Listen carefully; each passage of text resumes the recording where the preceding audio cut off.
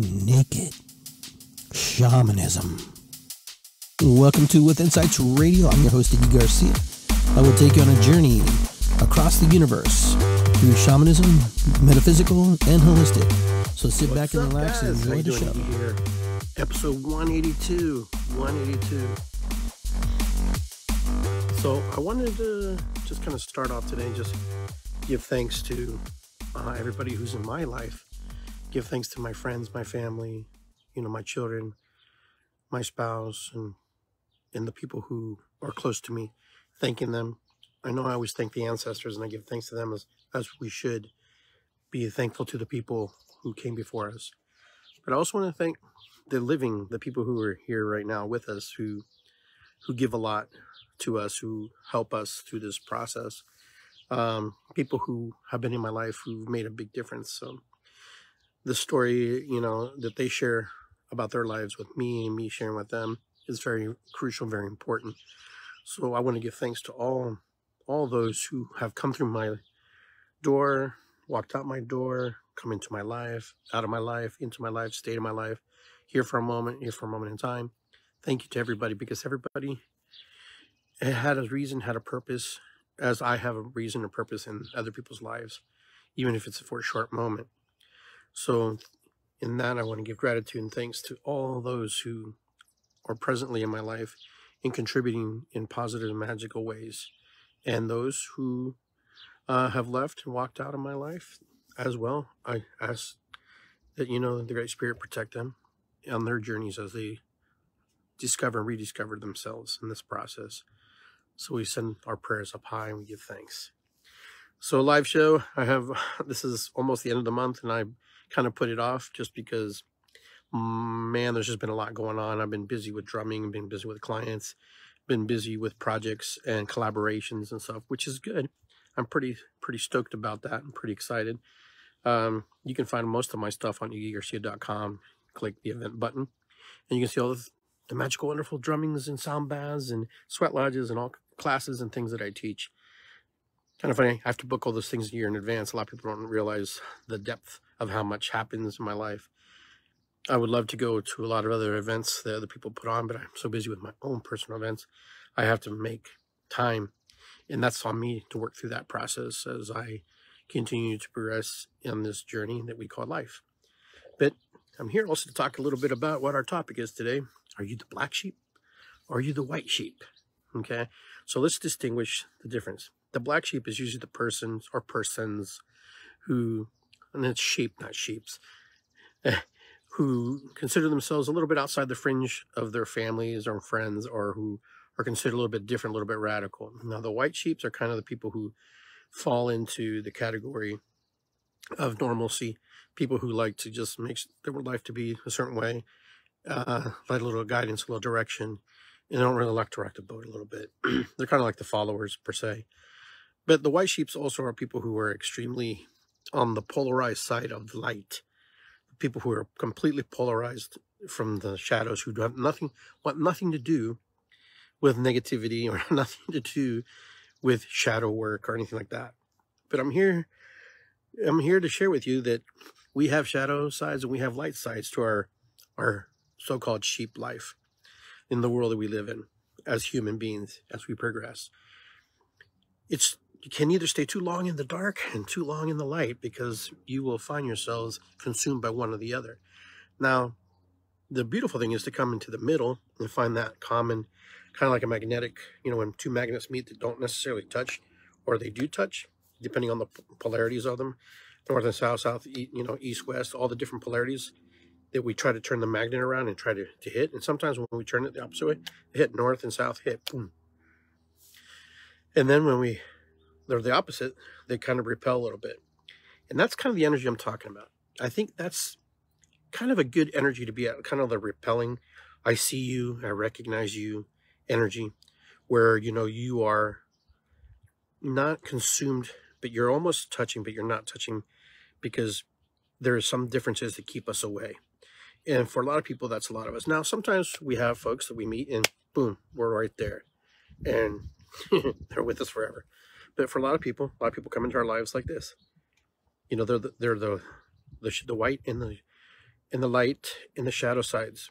So I posted earlier today a little bit about black sheeps, or black sheep, as my wife would say.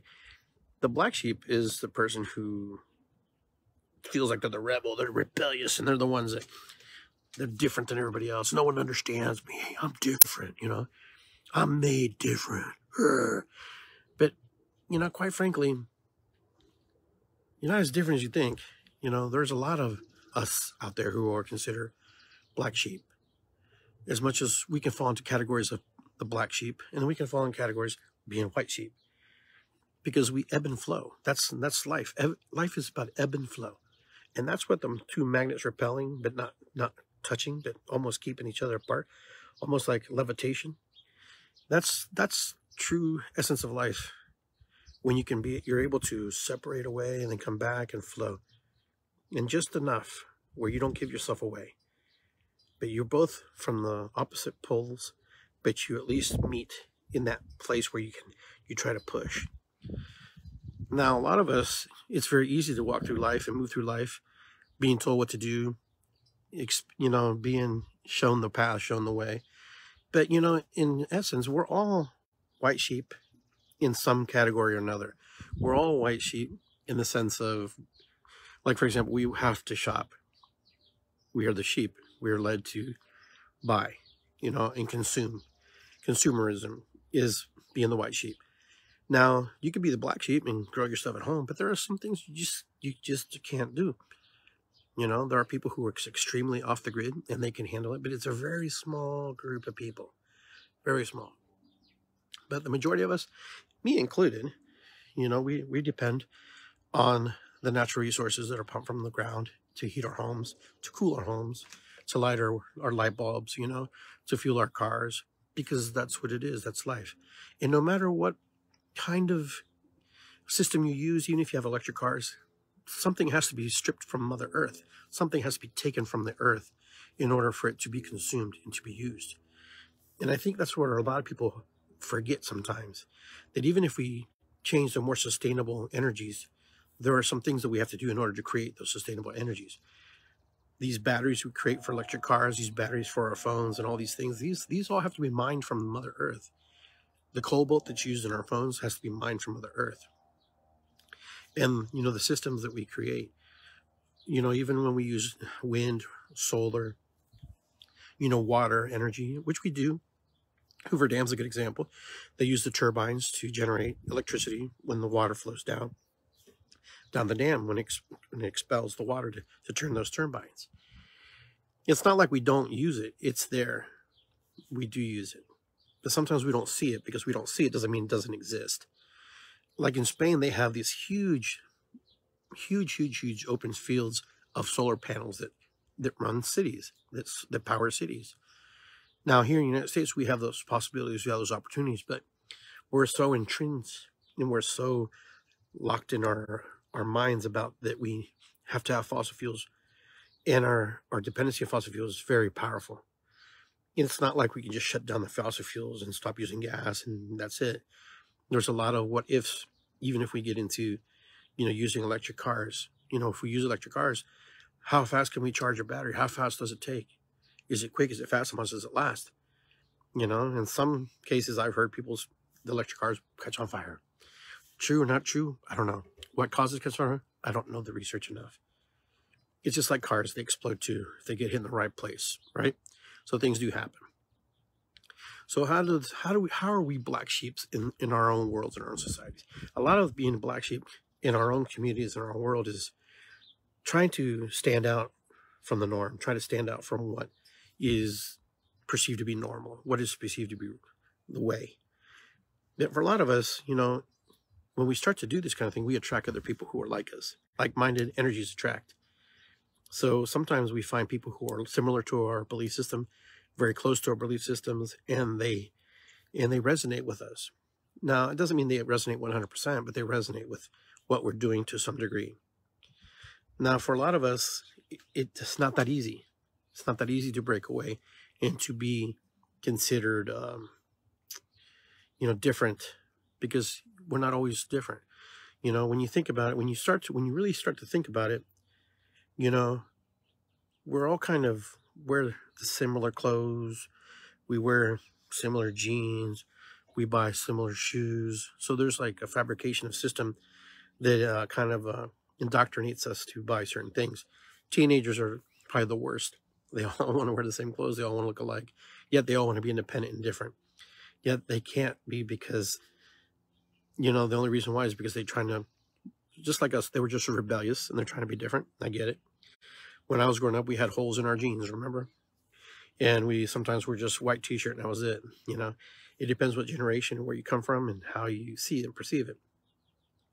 So when you belong to a family of black sheep, like I do, everybody thinks that their drama story is a little bit more prolific than yours, or that they suffered a little bit more. And so they're ostracized and pushed out because, but a lot of times we push ourselves out of norms and out of situations that don't fit our needs, that don't fit who we are as humans.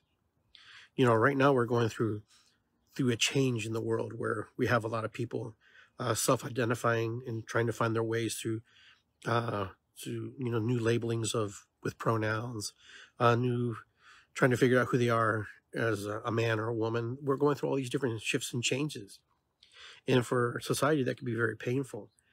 Now, what happens and where we go from here, I don't know. Society will decide what's best for society, regardless, even if the small minority feels that they're being ostracized and that they're the black sheep, that they feel like they're being, shunned from society. But society has done this for eons. It's nothing new. It's nothing new. And society will keep doing this because that's what societies do.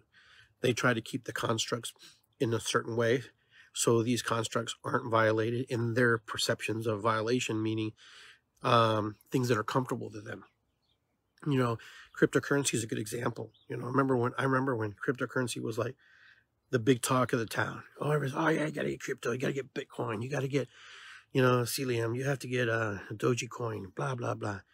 But now FTX, remember FTX, that new systems. But when you find out that these systems are made because we have to entrust and believe that they work. If we don't believe that they work, then they won't work. So these systems collapse and they fall because of humanity's decision to agree if these products are going to be good for us or not. So when these systems break down, FTX files for bankruptcy, and the government takes over, and you have all these other companies that have crashed and burned because they haven't built the trust and relationship with the humans, with other humans. And then what happens is when you steal from somebody, it's hard to build trust with somebody who, believes that their system works. And, when I remember when Bitcoin was like ridiculously expensive, one Bitcoin costs so much money. But, these systems only exist because we allow them to exist. And I guess my point where I'm trying to get at is the system of the black sheep or white sheep exists because we allow it to exist. How do we change that? How do we work that? How do we manifest that, recreate that? How do we make that something that benefits us? Well, the thing is, we have to work through the system. We have to work through this process. If we don't work through this process, then what happens is the process is worked for us. When we don't speak up, or and we're silent sometimes, there are other people who would take our silence as either defiance or that we agree because they don't have an answer from us.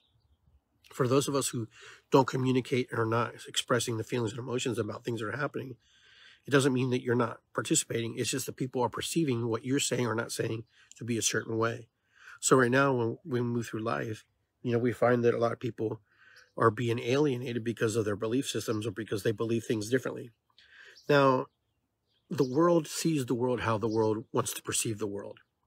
We will all see things how we want to see them.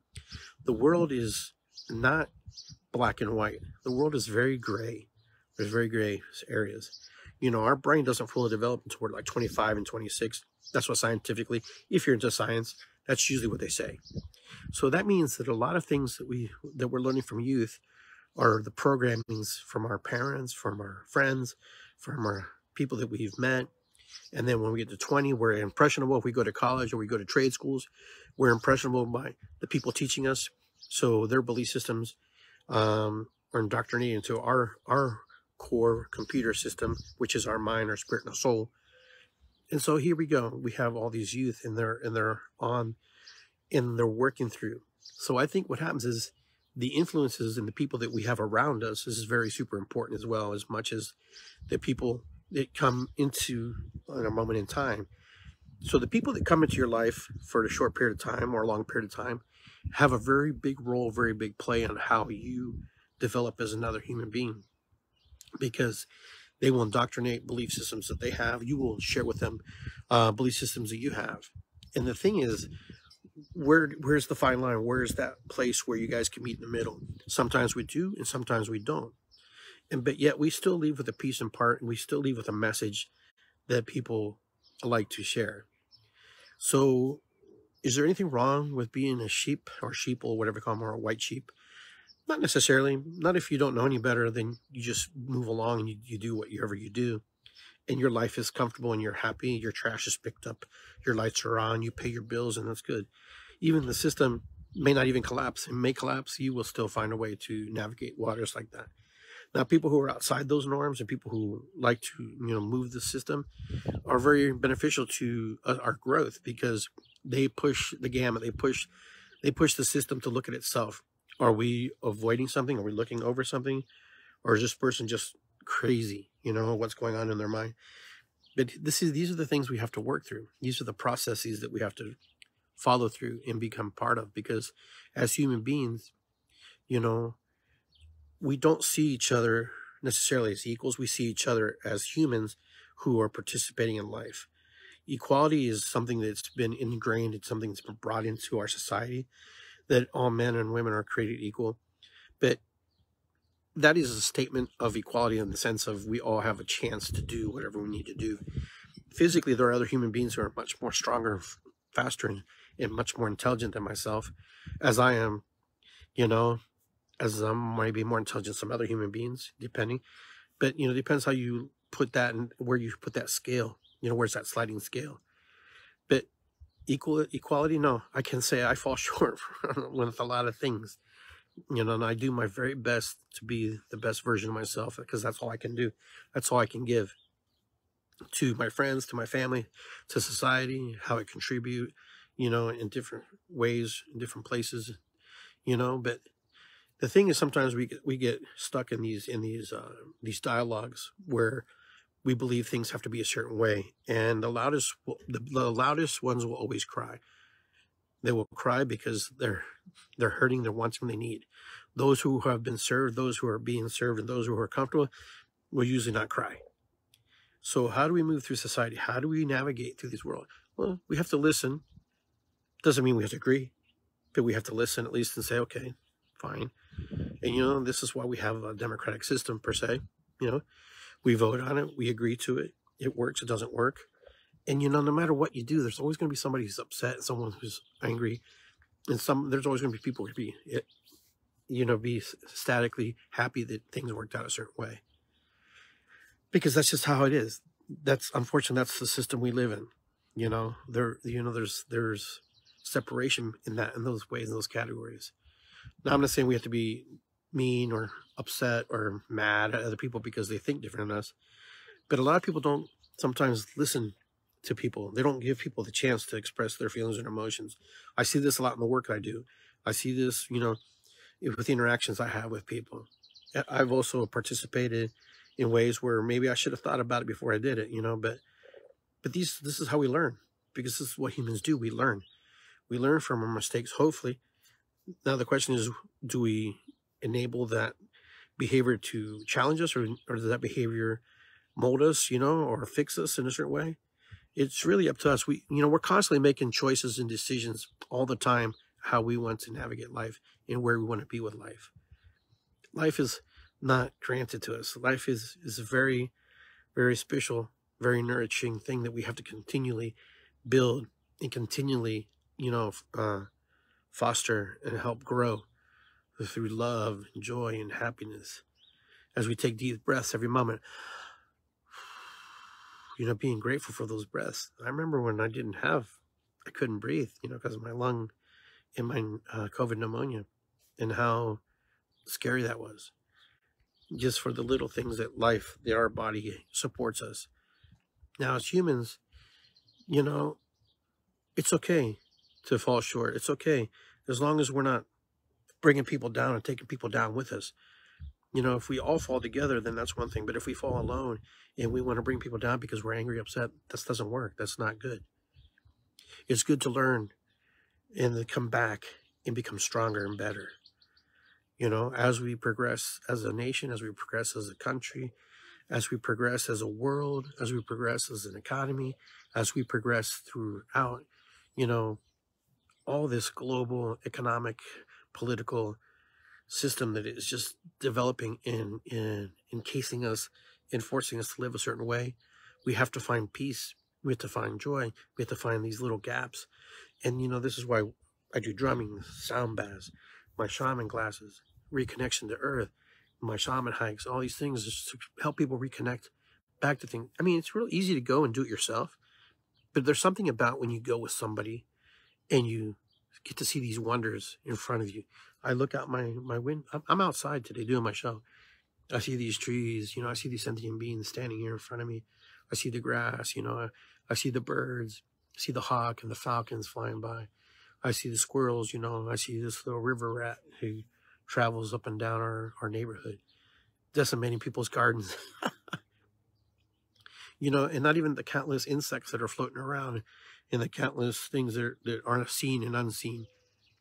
You know, they all have their purpose. Yesterday, I watched a crow decimate a nest and the crows took the baby chickies and they became supper, unfortunately. You know, there was nothing I can do. That was just like, I felt hopeless. I was like, whoa, there's nothing I can do in this particular case.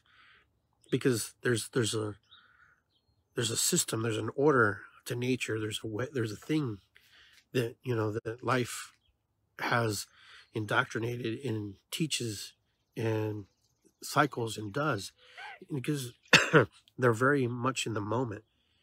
Animals are very much in the moment. They do their things now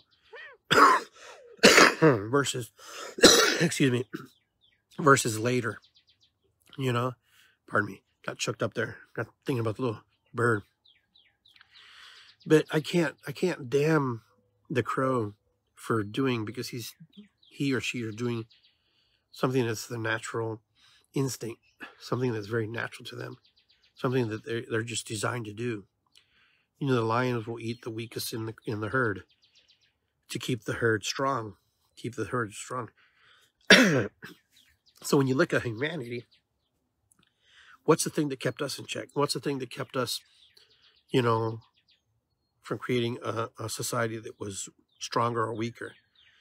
Well, with our advancements, there are several things that have happened.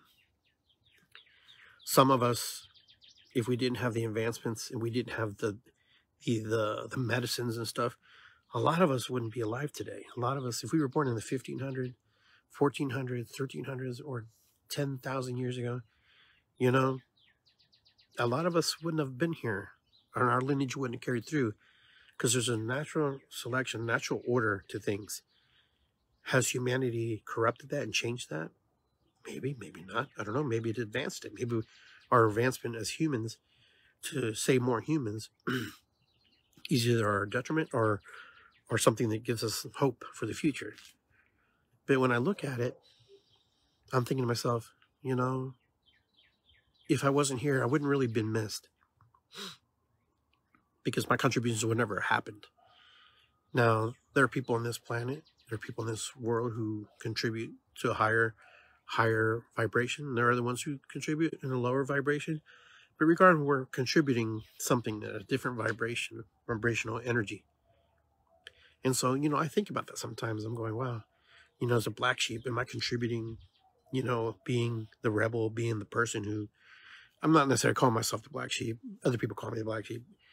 But, you know, and sometimes we fall into the category where we have to live up to that name or to that nick, black sheep. But, you know, it is what it is. We struggle to find our ways, and we struggle to find our paths. But it's funny how, you know, when I have siblings, and they have their own lives.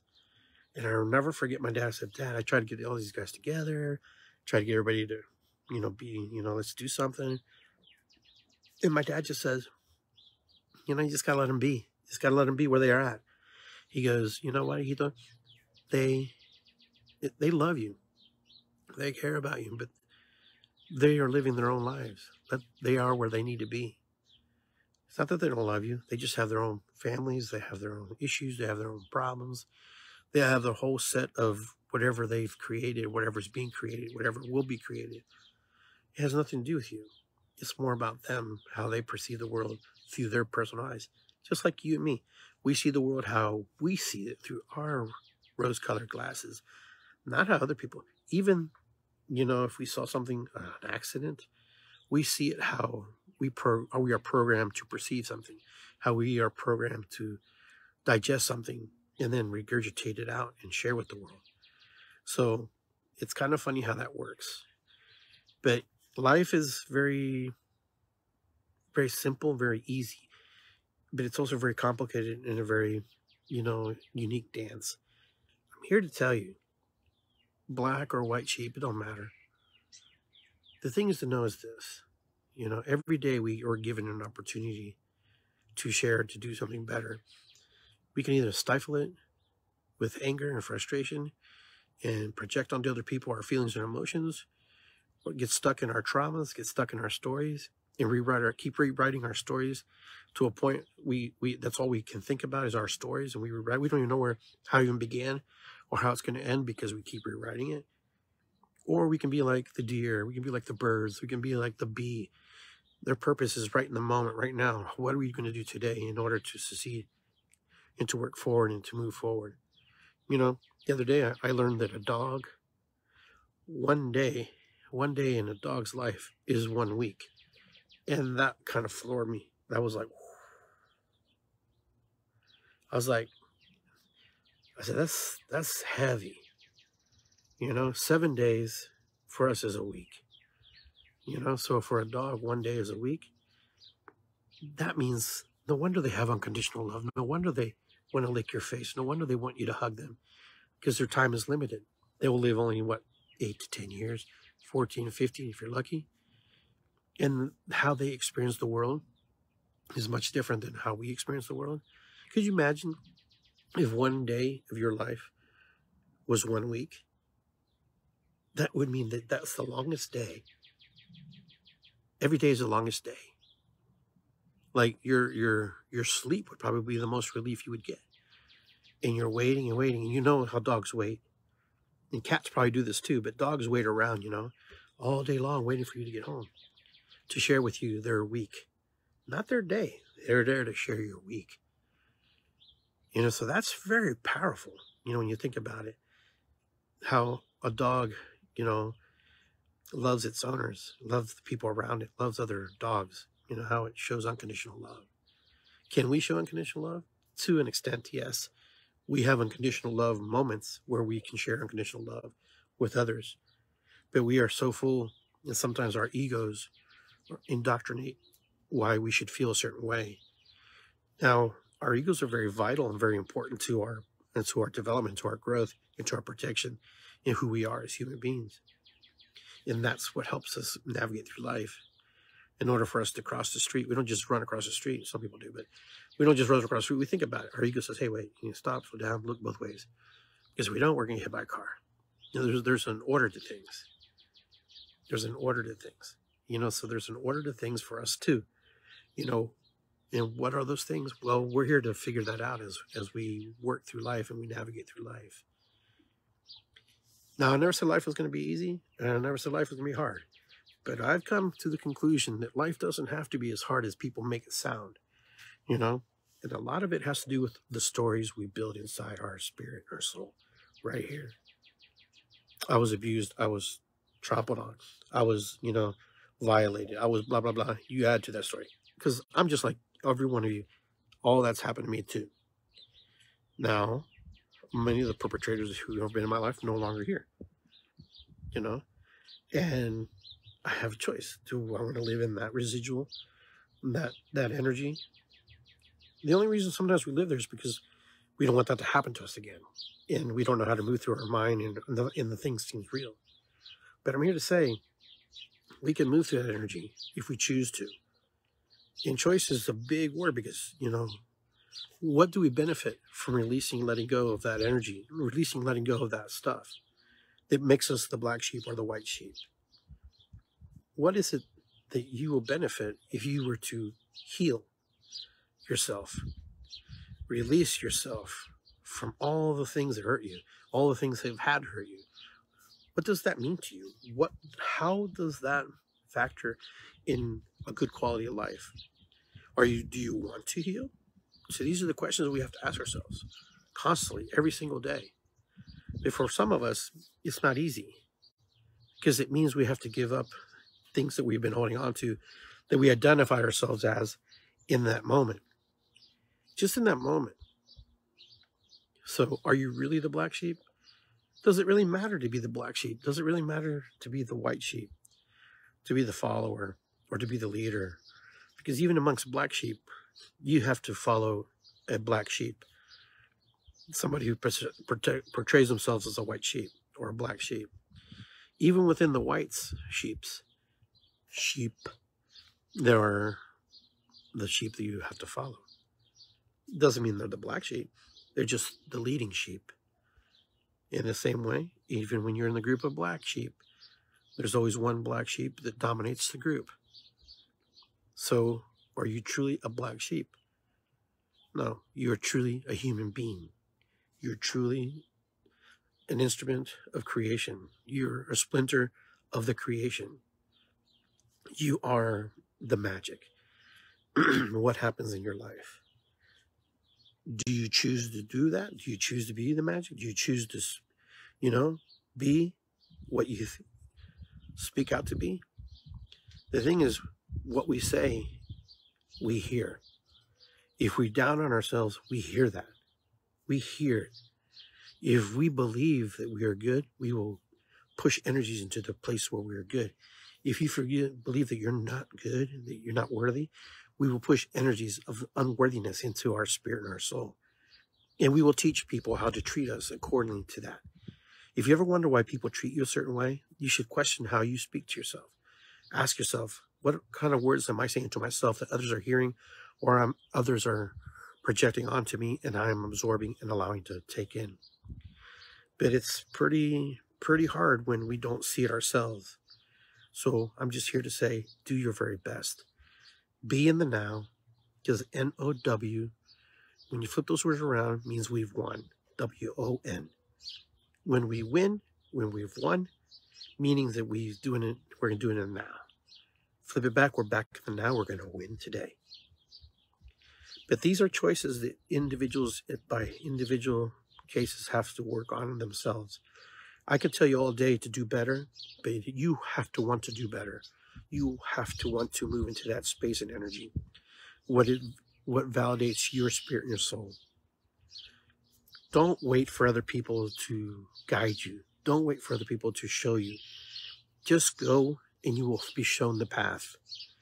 Sometimes we listen to our significant others and sometimes that's not a good thing because they have a whole different outlook on life and how they see things.